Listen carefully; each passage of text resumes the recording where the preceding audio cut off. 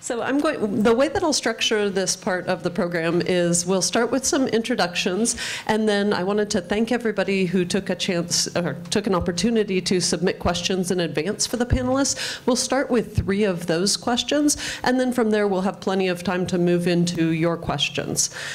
So I will just give an introduction of your name, department, and where you've landed a job, and then the first question will ask you to elaborate a bit more on that. So our first panelist here is Cecilia Wu. She is from Media Arts and Technology and has landed a job at the University of Colorado, Denver. Our next panelist is Lucas Bang from the Computer Science Department, and he has landed a job at Harvey Mudd College. And our final panelist is Alex Miller from the Department of Physics, who has landed a job at Wesleyan, if I've said that correctly. Wellesley, okay. Sorry. Yeah. So I think we will start with kind of a broad question where I'm going to ask each of you to tell us a bit about your job search. How many institutions did you apply to? How many interviews did you get? And to what extent did you customize all of those applications? And let's just go ahead and start with Cecilia. Hi, everyone. Thank you so much, Lisa and Mindy. And so basically, our field is kind of not have much job opening. So basically, I apply for whatever that's on the market. I counted since you asked the question. There's only like 12 opening this year. So so I apply for whatever there. So what is the next one? And how many interviews you got, and then to what extent did you customize those 12 applications? Right. So basically, I didn't customize this unless there's really a good match, because they ask all very similar things. But for I got 4 on-campus interview. So got 2 offer. So I guess that so the 4 are also the interviews that totally I got. So I think for the one that I got, the job that I got, I customized it a little bit because they also, it's a kind of a music and entertainment industry studies. So they also, besides academic research and artistic work, they also wanted to have a connection with the industry. So that's a little bit special. So I customized that, and also the Berklee Music College at Boston. So both of those 2, I got the on-campus interview. So I kind of customized it a little bit. Yeah, I guess I'll go next. So, yeah, I applied to 29 places, and I guess I kind of had a different experience because it seems like in computer science, every single computer science department everywhere is hiring. So, yeah, I kind of had to decide where to apply.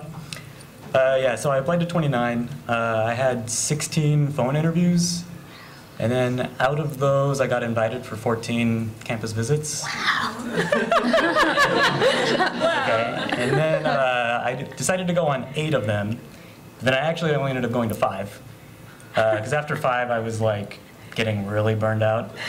And by then I had gotten an offer and I needed to respond. So Harvey Mudd had made me an offer and I just decided that was my top choice. So I decided to take it and I canceled all the rest of my interviews. So. That's how that went down.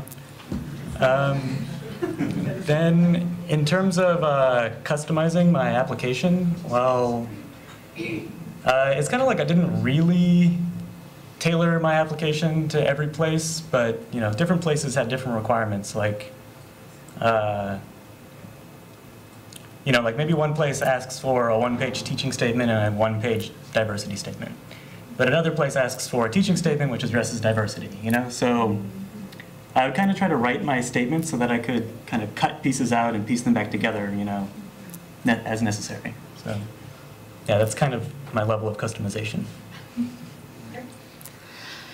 So similarly, I applied to 30 places, so I applied to a large spectrum. So I applied to several, for instance, community colleges. I just really, going into it, I wasn't sure like how competitive I was gonna be, or I had heard that really for physics positions, like even at institutions that were more teaching focused, that a lot of times they still wanted you to do a postdoc and they weren't going to hire you out of your PhD.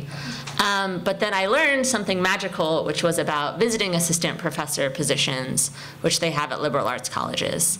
And so I applied to primarily these visiting positions and community colleges.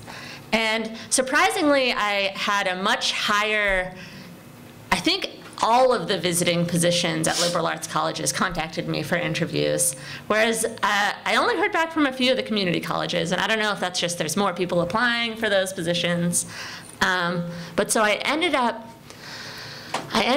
interviewing, I think, with 9 places, not on-site, at least just phone interviews. I think I went to 5 on-site interviews. But it's amazing. I still actually, literally yesterday, I got a call from another place asking me for an interview, and I was like, well, it's too late now.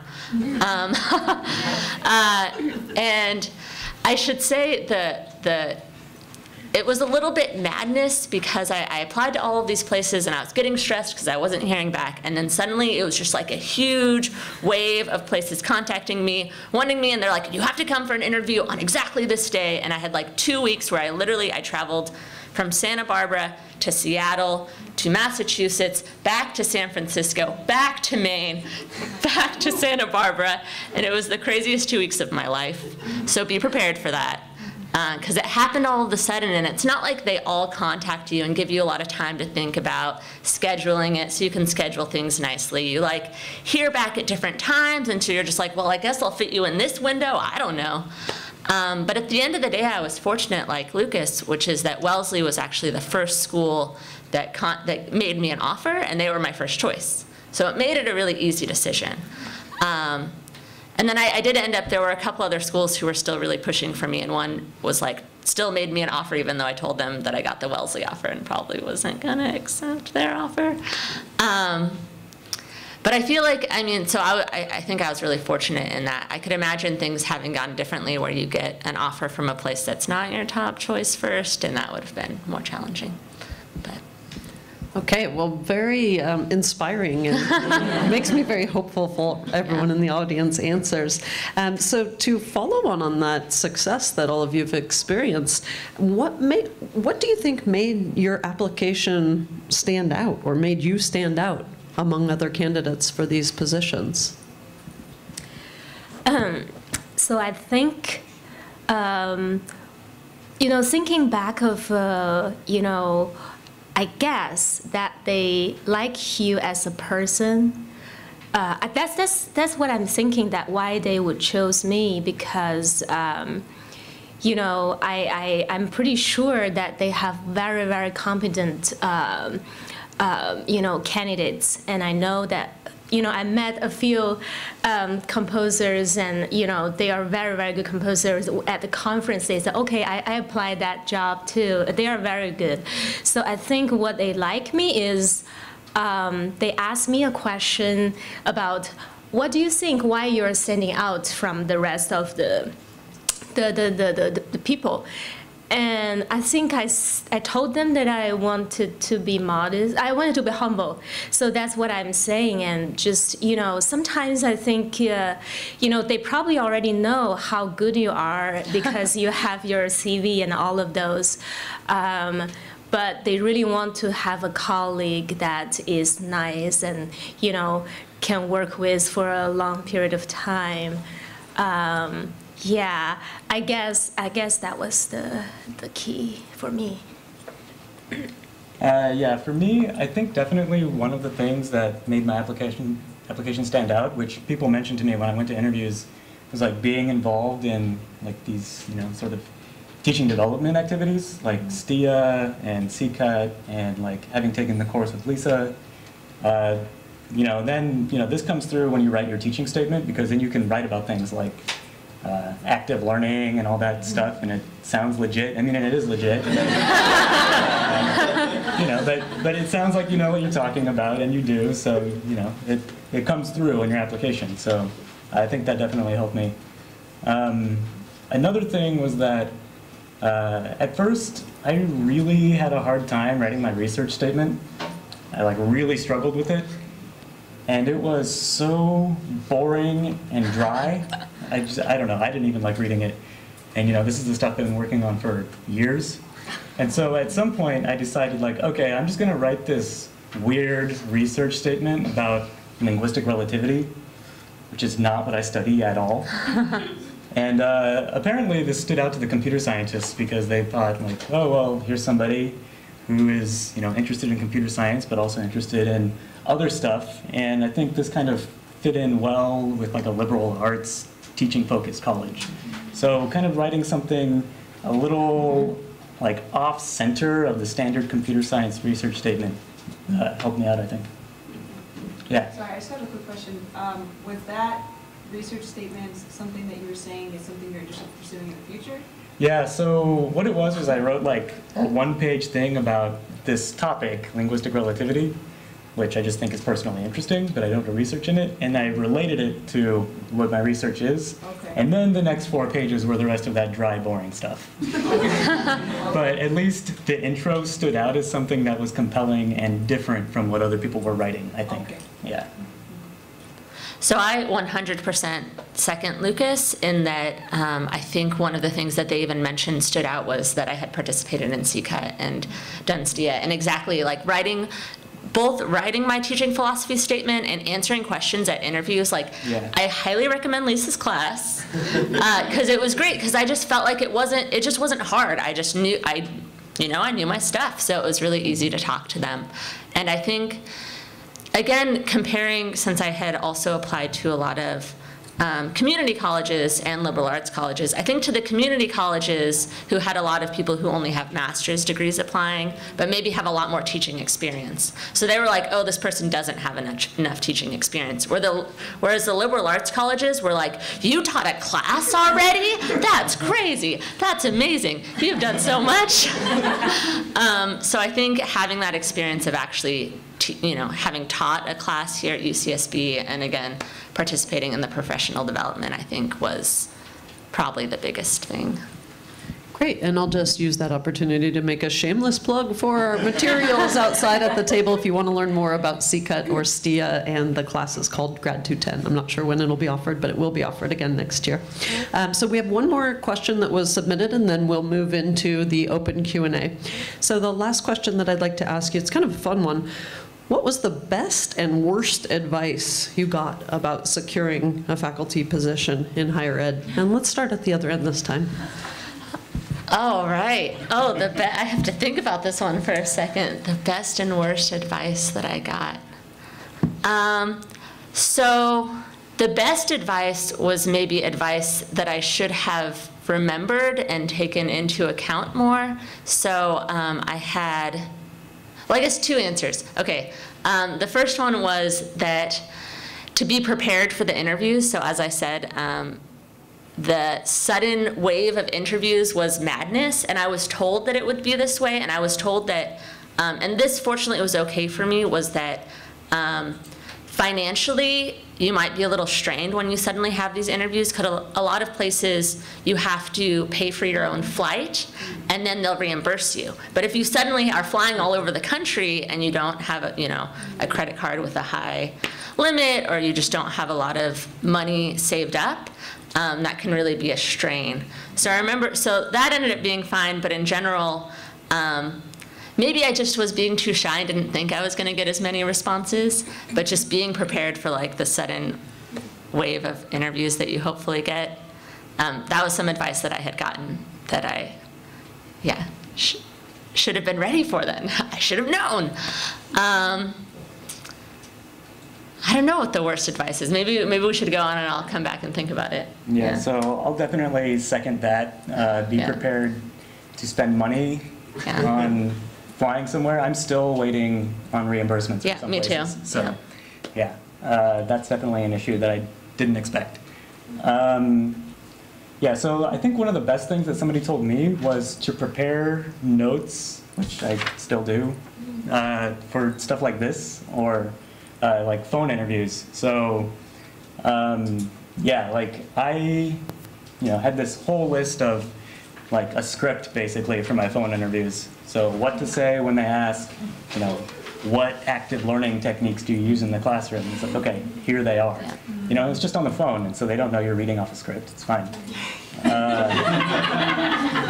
And then have a set of questions like, what are you going to ask them when they say, do you have any questions for us? You don't want to be like, oh no, I don't know. Definitely do that. Yeah, Definitely have like 15 questions ready to go to keep the conversation going, because I mean, yeah, like when it comes down to it, it's really about, a lot of it has to do with how you interact with the people that are interviewing you, and you want to be able to continue the conversation and keep talking and not have dead time. It's kind of hard, it can be difficult. So if you prepare some material ahead of time, I don't know, for me it was more comfortable.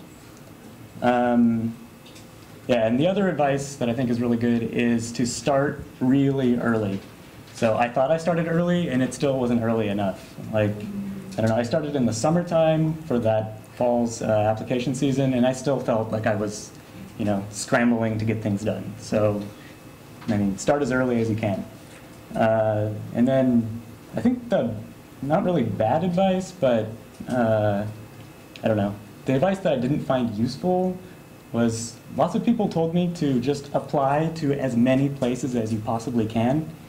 And I don't know, that didn't really work out well for me. I just kind of started to feel like at the end, I was kind of spread thin and not really paying attention. And at some point, I even accidentally submitted an application to the wrong place.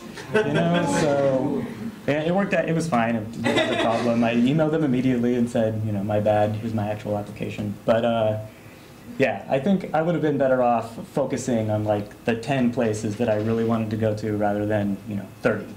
So yeah. I again second all of that.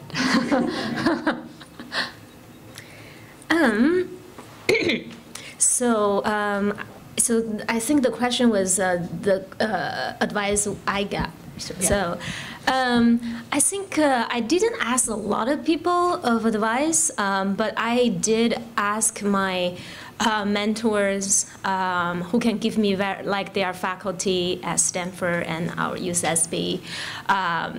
They are very experienced. They're on the committee for decades. So I asked them the advice. They're all very good. So I think from my own experience, it's very important to manage your time during the interview. So, because these two colleagues already talk about the rest, but I think for me, my experience, I got my first interview, I missed my lecture time. So that was like I was talking to the students, and then I thought that because in our department, there would be someone to remind the candidate and say, okay, we're going to move to the next session, but they didn't do that. And I was thinking, I was just very nervous and did the recording in the morning. I didn't pay attention to the time and I actually missed my lecture time. So that didn't go very well. So, so for the next one, I really make, my Google Calendar every time before 10 minutes, there will be an alarm. So yeah, so that would be something keep in mind. Okay, thank you all. So I want to go ahead and move around the room, and we will demand that you use the mic. So I guess in regards to liberal arts schools, where did you find the best kind of search engines? I've heard that there are some really good Facebook groups for that. I've heard, Indeed, highered.com. Kind of where should we be targeting where we start searching for these kinds of positions? Yeah, so I had several websites that I was going, and one of the easiest things to do is a lot of these websites you can set up for them to send you like weekly or periodic emails with recent postings. So Higher Ed Jobs, Chronicle Vitae. What other ones are there?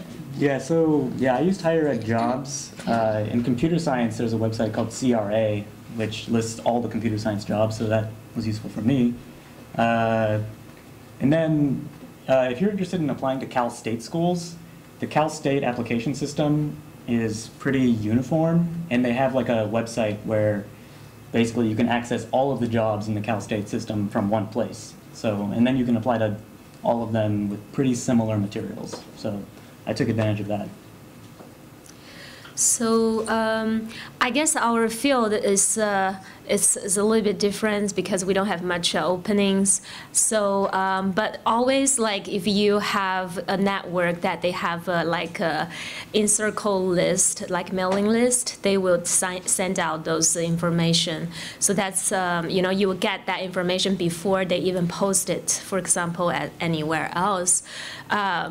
But I also, because I started late, actually, I didn't thought that I'm going to apply this year. I thought I'm going to do a postdoc or something.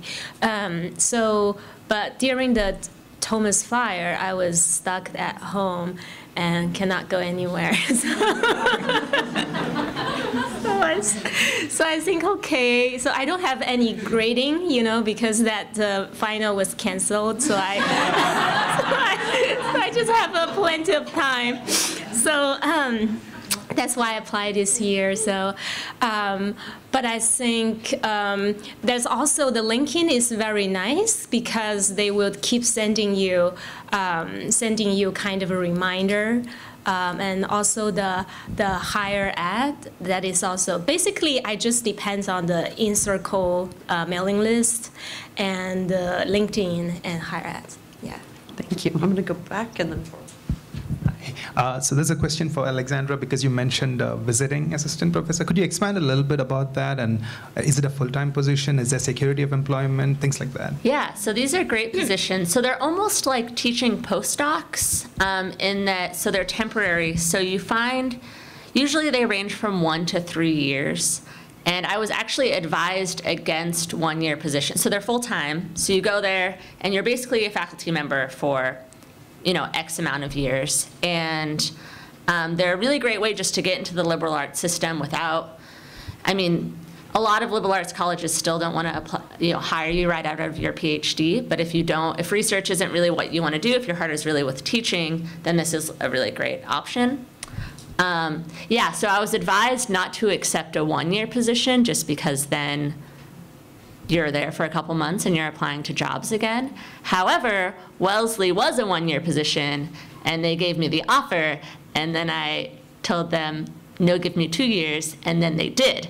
So, so it's probably still worth it to apply to the 1-year positions, but I think they're great. Yeah, it's full-time. I know there's a woman who's a professor, well, so she was a visiting professor at Wellesley who ended up, it kept being extended to 4 years, and now she just got promoted to a continuing job.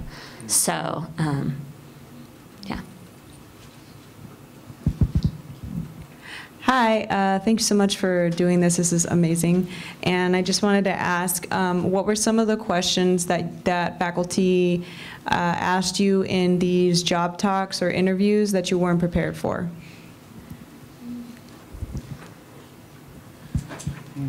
I had one that really tripped me up, which was a standard type question. So they asked, there was one where they asked me, it was like, if you're working in a team and there's some, like, what's an experience where you were working in a team and there was some conflict that you had, and how did you resolve the conflict? And I feel like that's a standard. There were a couple, I feel like there was one other one like that, where it was like a standard interview question that I wasn't as prepared for, because I was more prepared for like one specifically related to teaching, like all the ones specifically related to like teaching philosophy and diversity, I was all prepared for, but all of these sort of more like, I don't know, standard type interview questions I wasn't as prepared for. I should say I got more of those at community colleges though than at the liberal arts colleges. The liberal arts colleges still seem to stick to like more, I don't know, other types of questions, it seemed like. Yeah, so I had at one of my interviews, I was sitting in a room, and suddenly somebody came in and they were like, hey, I'm from tutoring center, and as part of your interview, we're going to suddenly role play a one-on-one teaching situation. Whoa. Yeah.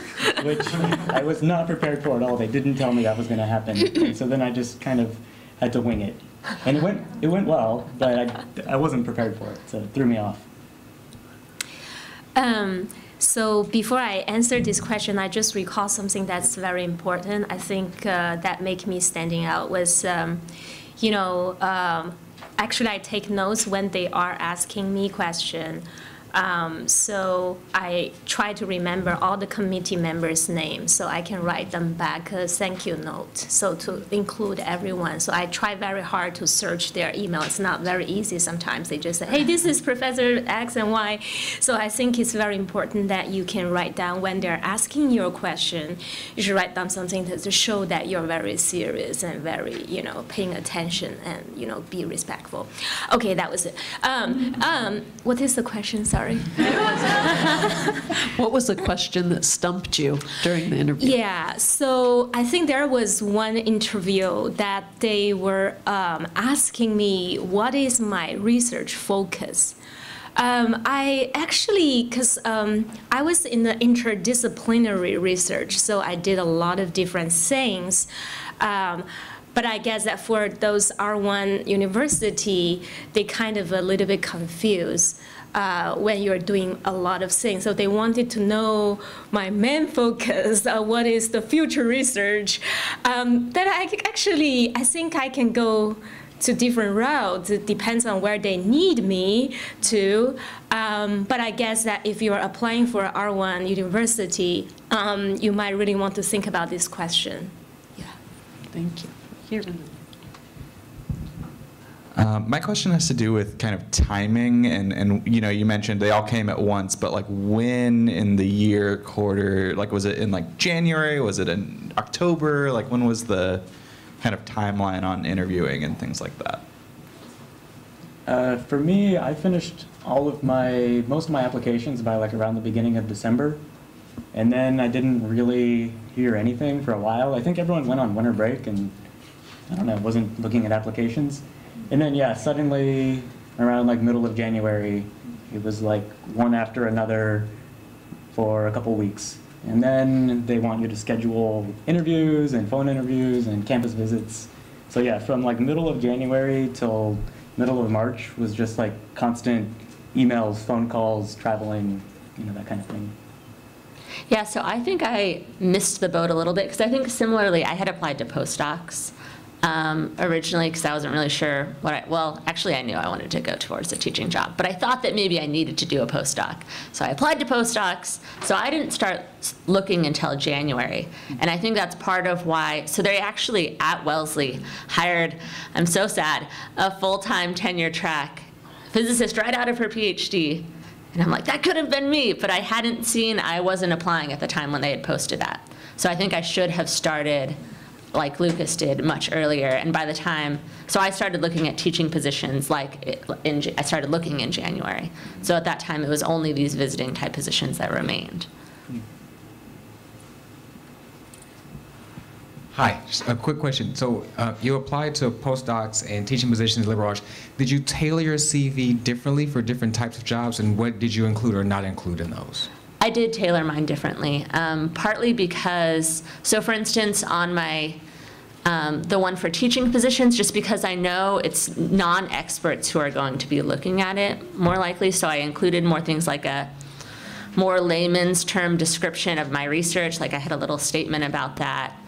And I ordered things differently, just so different things they would notice different things first.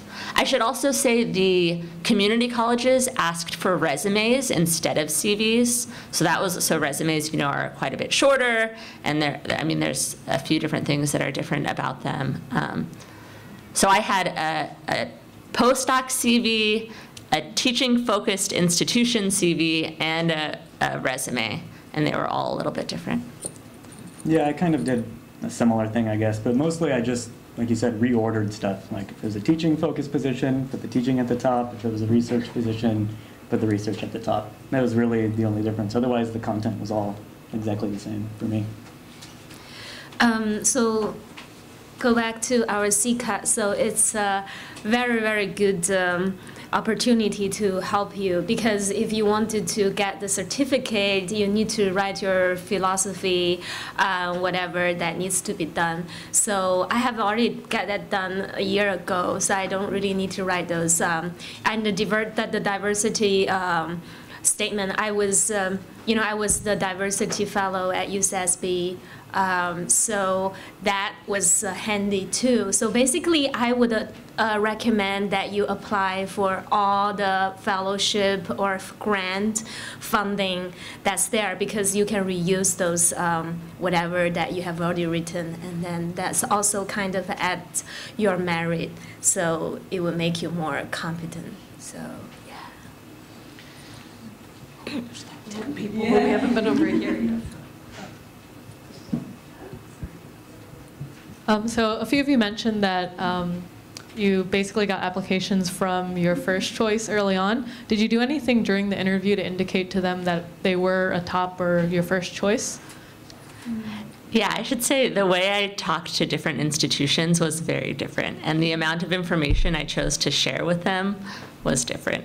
Like, I didn't want to tell, I don't know if this is the right thing to do, but when I was, for instance, interviewing at a community college, I wasn't like, well, next I'm going to interview at Wellesley after this, because then I was scared that they would be like, oh, well, she's not serious. But I think I would have been happy at a community college, so like, I was serious and I didn't want them to be deceived. Whereas Wellesley, I was much more like, well, I have an interview at Bates later. So times, the clock is ticking. So I did share different information with different institutions. Yeah, I kind of did the same. But the top two places that I had, not really during the interview, but afterwards, I emailed the chair and whoever was leading the search committee and said, I'm really impressed and I'm really interested in the position. It's like one of my top choices. Please, keep me in the loop and let's keep in touch. Those kind of things. So I did indicate that I was very interested in the positions that I liked. Yeah, I should say I did also. So I think all three of us now have mentioned sending like thank you emails or like follow-up emails, and I think that was really good. And I did actually, I should say, I did also tell Wellesley they were my top choice. So. Because we only have so few openings, so I take very seriously to every opportunity. So basically, I think you should go all the way to show like you really care about this. That's probably specifically would be hold true in the humanity and arts and also something like that. So you want them to know that you really you're really interested in that position and you have a future, considered with that institution. But I didn't tell them that they're my first choice until they give me an offer. So when they give me the offer, that was my first choice. The university that I am now signed a contract with, they're my first choice. So I told them that that's my first choice. So they know that I have other choices. So yeah. So basically, I don't want it to. They feel like I'm very kind of too, like, sometimes you have to be careful about your attitude and, make sure that, you're not annoying people. So, yeah.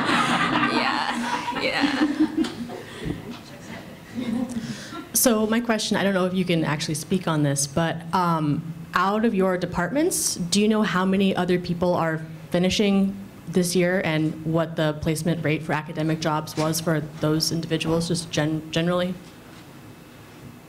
In my department, I knew personally of 5 people who went to get academic jobs, and all of them got one, as far as I know.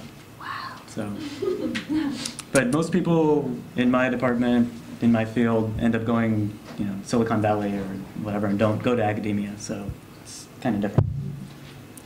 I think out of my cohort, there's like 15 to 20 of us who are finishing this year. I think I was the only one who applied to teaching jobs like this, though. Most of the rest of them applied to postdocs. And I think in terms of receiving postdocs, similarly, I think everyone who wanted a postdoc managed to get one. Yeah, I hope that our field is that popular, but unfortunately, it's not like as like they are so popular. So what I've known, not for our department, but I've learned that from my friends from Stanford University. Actually, they're very, very good researchers that's graduating at Stanford University and didn't land a job. So, so yeah. Looks like there's a lot of questions up front and around. Thank you all for this panel. I was wondering if you had any tips for the negotiation process when you actually get the offer. I don't have any tips for that because I didn't really negotiate. I just, as soon as I got the offer from my top school, I said, yeah, sure, I'll take it. So I received some tips that I ended up, I'm not sure if because my position is this visiting position, I got the feeling it was a little more set in stone, although I did get them to up it to 2 years. And that actually was accidental. It's because Bates kept contacting me and trying to get me to come to them. And I was like, well, Wellesley, Bates is offering me 3 years, and they really want me to come interview with them. So I actually wasn't trying to play hard to get. It was just sincerely like, it's seriously making me have a hard time decide. And then actually Wellesley responded, because that was my biggest hang up, was like a 1-year position. Even though you're telling me it probably will get extended, I'm gonna be so upset if I have to apply to jobs again in less than a year. But I've been told that a standard, if they give you an offer, a standard rebuttal is 20% higher. But I didn't actually, in terms of salary. But I didn't actually do that. But that's what I've told. Not that you expect to actually get 20% higher, but I was at a panel like this and someone told me that once. We'll have to follow up with the faculty panel on that next and see what they say. Did you negotiate, Cecilia? Is there a faculty panel today? Yeah, right after this one, we'll have faculty members. Listen, yeah. Actually, I have no experience in negotiating. And it's so, but as you know, there's very few tenure track position there. Besides, they give me a, because they are kind of the government, so it's like the University of Colorado, so you can actually check their salary online. So when they give me the offer, and then I check, all the faculties, and I feel like they give me a pretty good deal. So. So I think I should be, I should not be too hard to get. Maybe they have other choices. But I think if you need something for your lab, for example, you have to have it to continue your research and succeed. And to succeed in your career, you need to ask those. So there's a lot of other things, other than salary that you can negotiate, your lab equipment, how many courses. Like there is one thing that, there's a course release, actually, they offer me a course release, but before they offered that to me, I didn't know there's a course release. So maybe so after that, I did a lot of online search, and I think that if you have a partner, that you can also, negotiate for the special job and course release, or like a sabbatical for a quarter or something like that. So yeah, make sure that you check your salary standard comparing to, but if you're like a private school, that probably a little bit harder, but you can always go to the, what's that called, the Glassdoor, and track those, so to make sure that you're not asking something they cannot afford. Yeah, so I came a little bit late. I don't know if you covered this topic, but I wanted to talk about the networking that you did to land the job. So there's one thing that you apply your CV, your application, and then you knowing someone in that recruiting place to get you. So did you, like when you got recruited, did you know someone in that institute? Because for me, when I landed here and like I got 3 other offers as a postdoc, it wasn't because I applied for applications. It was just because of networking. I knew someone. So did you have this kind of experience? Okay. Actually, no, because other people also ask me, because there's a composer didn't get a job. He asked me, "Do you know anyone there?" But actually, I didn't know anyone there.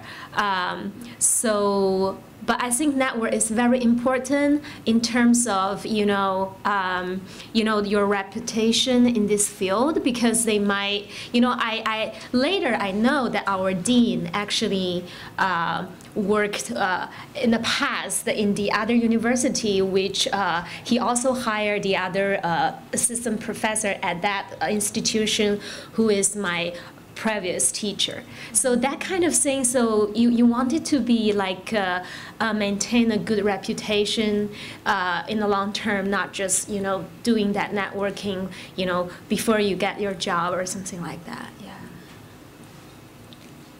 Okay. So I actually also didn't know anyone at Wellesley, although I did, so some other places I had, so I researched the different professors at different institutions. So for instance, there's a woman at Smith where I also interviewed who used to be a physics, who got her PhD here and then went to Wellesley and then went to Smith. And so I emailed her and I was like, "Oh, you worked with Matthew Fisher." And so even though Wellesley, I didn't know anyone, I did try to use my network in other institutions. I should also say, even though, so not addressing knowing people at those institutions, one area that networking really helped me was knowing people here. So knowing Lisa and Mindy, who wrote me letters of recommendation. Because one thing that's really hard that maybe you won't think about is, doing a PhD, you do research, your research advisor knows you really well, and maybe you have some collaborators who know you really well. But one thing that I think some people who I've known who are applying for these jobs struggle with are having people who know about your teaching. So if you're applying for a teaching-focused position, growing your network so there are people who know about your ability to teach is really important and might be especially helpful in getting a letter of recommendation, because I have friends who are applying for teaching jobs and they're like, well, I have people who can write about my research, but they really want at least one person who can speak to your teaching abilities. Yeah, so for me, kind of the same. I didn't really actively have networking going on, but then it kind of would accidentally turn out pretty much everywhere I went that somebody would know somebody that I knew from my department. And this was useful and helpful, and basically there's somebody who can vouch for you. So, but I didn't try to network my way into a job or anything. But yeah, definitely knowing people that can talk about your teaching as well, like you said, is helpful, because your advisor knows all about your research, but somebody like Lisa knows about your teaching. So. How much did they seem to care about your TAing, evaluations, ESCIs?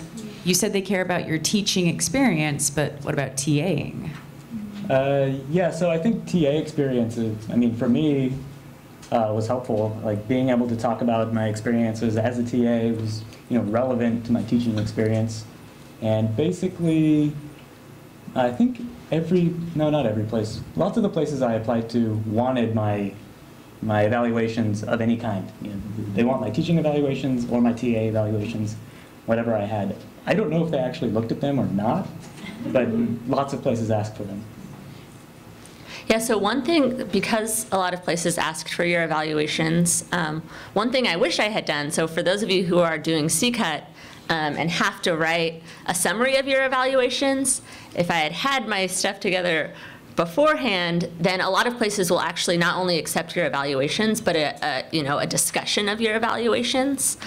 So if I had done that sooner, then that would have been nice to have submitted that, rather than what I did was I just submitted the raw evaluations. Before I forgot about this, I think Lisa is going to hate me because she's going to have a lot of work in quiz.